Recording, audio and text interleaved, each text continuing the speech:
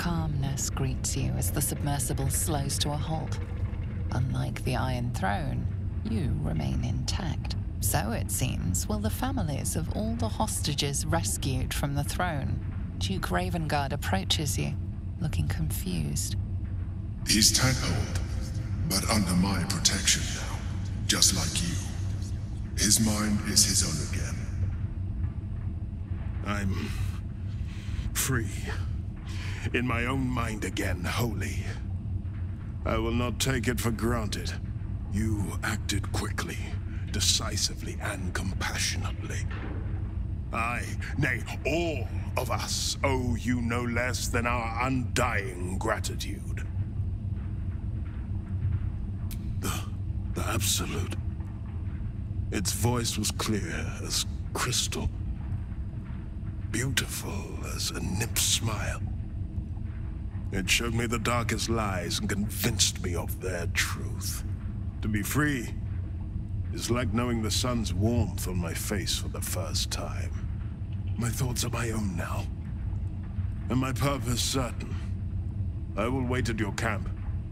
We can speak more there. We actually made it! We're good to go.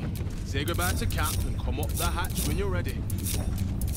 Indolence breeds madness. I'll save you! I can't thank you enough. I was certain that place was to be my cold, wet tomb. You saved us! Saved us all!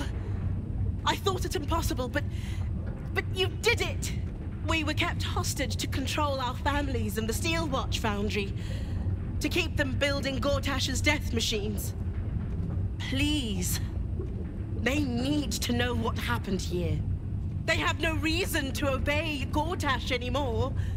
If they rebel, it'll put a dent in Gortash's steel might. He did? Of course he did! I knew it. I knew he would do something.